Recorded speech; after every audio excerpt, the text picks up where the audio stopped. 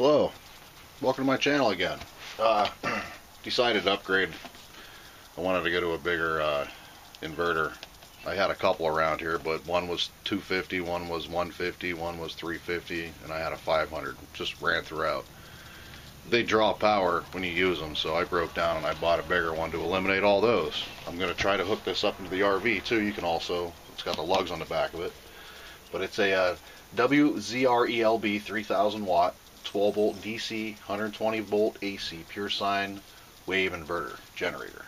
A lot of good write-ups on it that I've seen. There were a couple bad ones. People complained about the wire, but I'm going to replace the wire anyway. I'll show you in a minute what I'll be using. But yeah, it came in this box. Yeah, big old made in China.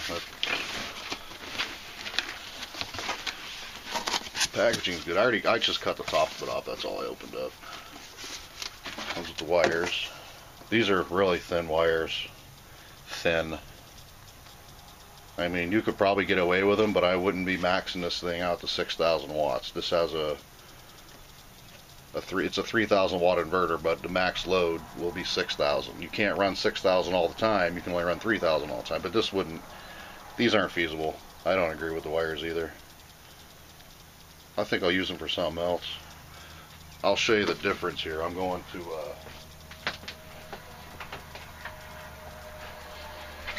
to a 2-watt. The reason being, you're not supposed to take your inverters too far from your batteries, your battery bank. I have no choice. I have to go pretty far. So the farther you go, the thicker wire you're going to want to get. This is 2-watt. I may be a little extreme, but I'll be on the safe side. And I got that, and also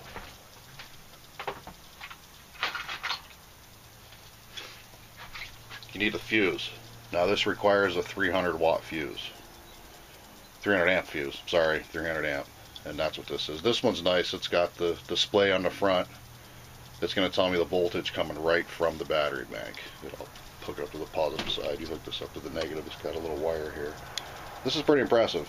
But it was supposed to come with a couple extra fuses, and it never did.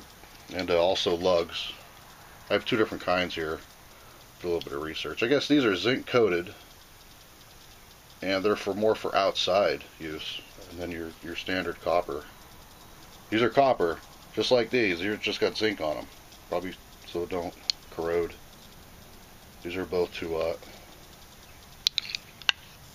You gotta have the stuff. The only thing I didn't get was a master switch. I need a switch to turn this thing off, because even when it's plugged in and just at idle, not drawing anything, it still takes about probably 1.5 amps to 2 amps to run this, and that's wasted energy.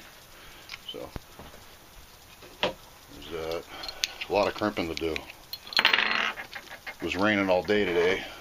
Couldn't get nothing done. But yeah, upgrade your wires. Even if you were going to go 2 foot, I would upgrade these. I mean, they're nice wires, just I think I trust them with 3,000 watts. But safety first, right? Let's see what we got here. Oh yeah, come with fuses. Get you up in here. There you are. These are all 10 amp. You can tell by the color.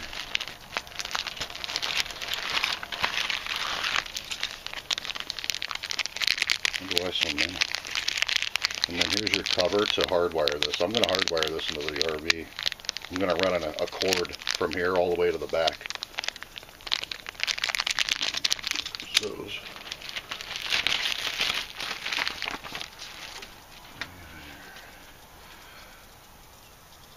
Your sine wave inverter product manual.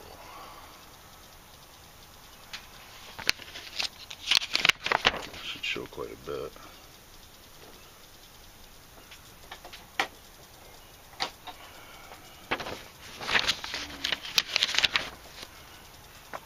Product instruction, inverter specifications.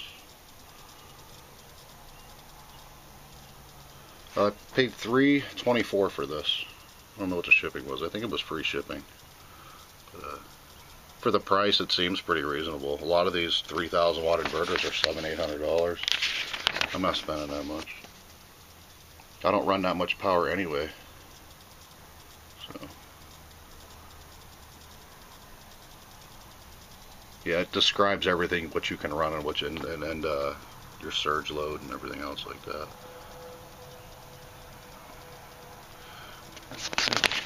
What's we got here? Oh, it even shows a system. 24 volt, 12 volt, 12 volt higher wire for batteries. There's series and parallel there. That's a whole nother.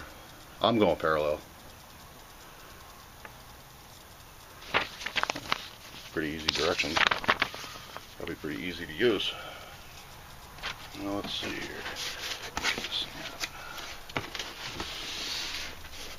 Yeah, I wanted to start this project in the morning. I got everything hooked up, but it's been raining crazy up here, up north. It's raining pretty good. Well, that's styrofoam. That's good.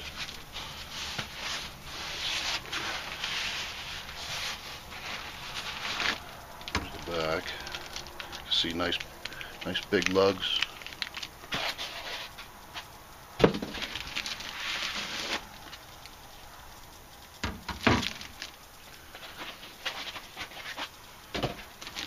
Bag.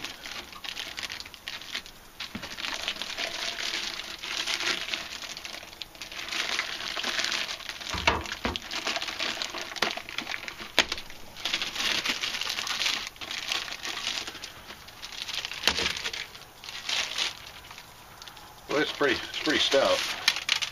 Oh. Okay, be careful when you take it out. Those two little screws that hold that cap on are not bolted on. Yeah, nice. They didn't even put them in a little bag themselves. They just threw them right in the bag. Well, be careful. I think I just lost one. Little tiny one. Now, why couldn't they put that on the back there?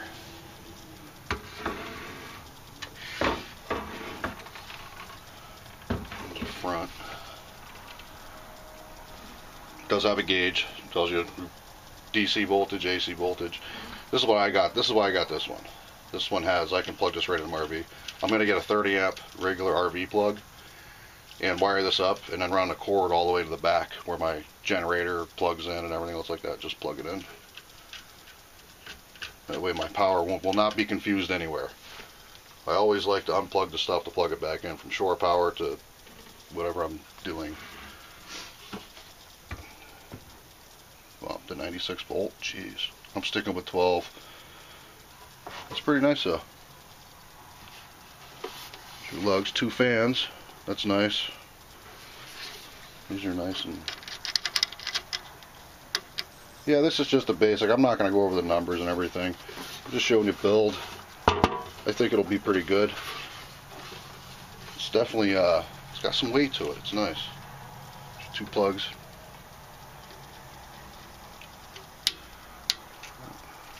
Yeah, but I got to get a switch for it though, so I can turn it off. Right from the batteries. To break these with just one giant switch. Very nice. And I don't run that much. I kind of overdid it.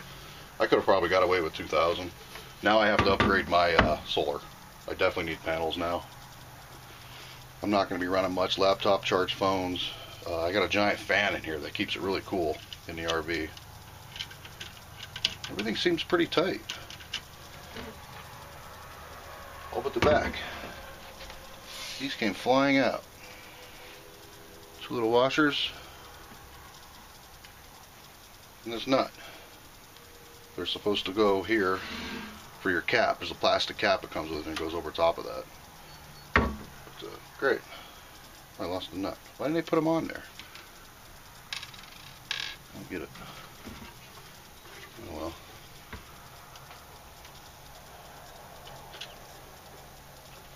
Yeah, other than that, 3,000 watts of pure power. It's the WZRELB 3000 watt 12 volt DC inverter. It's a pure sine too. Stick with pure sine. There's modified. Don't get the modified. It's a waste of money. Just get pure sine. It has a better wavelength through the energy. This will actually produces a better field of energy, more stable than your house current. This yeah. Everybody said that on the write-ups about this. I'm wondering how loud it is. because it's going to be in my cab, mounted to my doghouse in the RV. And a couple of the reviews, they had said the fans were loud. They do shut off when it's cool, but they had said most of the time the fans run. Now I don't know if they pick up speed as it gets hotter, or they're just on all the time until the thermostat hits. I don't know that. I'll have to do some experimenting with it. Nobody really said that. Nobody at all. But alright. Like, subscribe. I got more to come. Maybe I'll take a video after I get everything wired up. But yeah, I think this is going to come in handy.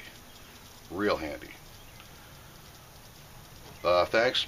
Like, subscribe my video. Have a good one. I got a lot of work to do. As long as it doesn't start raining again.